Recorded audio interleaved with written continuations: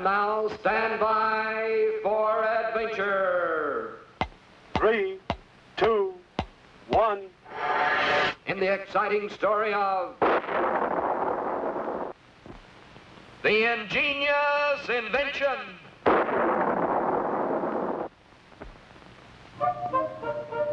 Squeak the puppet and Scratch the caveman were ready to try their latest invention. The world's first and only snow machine. Yes, with this ingenious homemade contraption, the two inventors hoped to make it actually snow on tropical 00 Island. Colonel Bleep chuckled silently as he watched his friends proudly prepare for the initial test of their marvelous new machine. While Scratch pumped with all his might, little Squeak crossed his fingers for luck and pushed the magic button.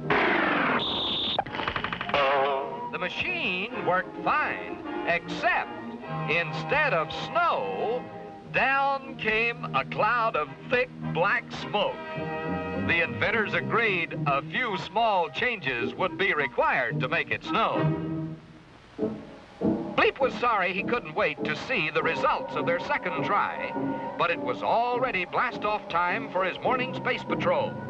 And so, wishing his friends good luck, the spaceman sped off on his tour of duty.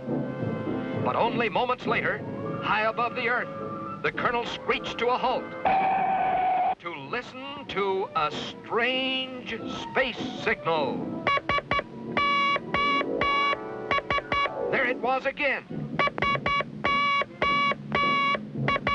3 short blips, 3 long bleeps, and 3 more blips. This was an urgent SOS. Someone nearby was calling for help. But where was it coming from? And who could it be? Then Bleep spotted a ball-like object racing through space at tremendous speed. This was another test satellite from the planet Earth. And someone or something was calling for help from inside this man-made moon.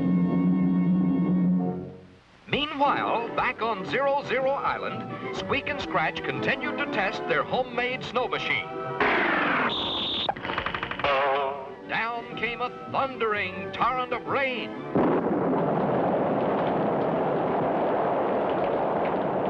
Then, a shower of giant hailstones. But no snow. Still, the puppet and caveman would not give up. And in desperation, Scratch tossed a box of soap flakes into the contraption. For after all, to a caveman, soap flakes and snowflakes sound and look very much alike. Now when Scratch pumped the handle and Squeak pushed the button, nothing came out at all except hundreds of giant bubbles, which drifted up through the dome of their island home. At about the same time, Colonel Bleep sprang open the hatch of the Earth satellite.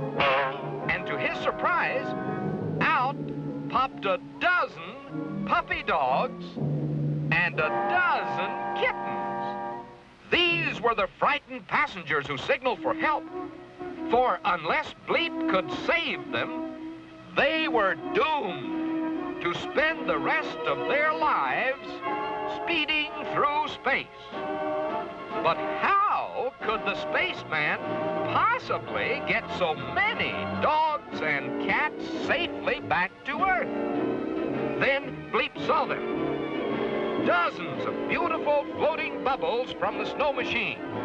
Here was a chance not only to save the animals, but to play a wonderful trick on the great inventors. Quickly, the spaceman popped the dogs and cats into the huge bubbles, which, like Bleep's own space helmet, would protect them on the journey back to Earth. And so it was that Squeak and Scratch were amazed to see the bubbles floating back to 00 Island. carrying a tiny pup or kitten inside. Yes, this was a great day for the inventor. For although the snow machine did not make it snow, it did make it rain cats and dogs.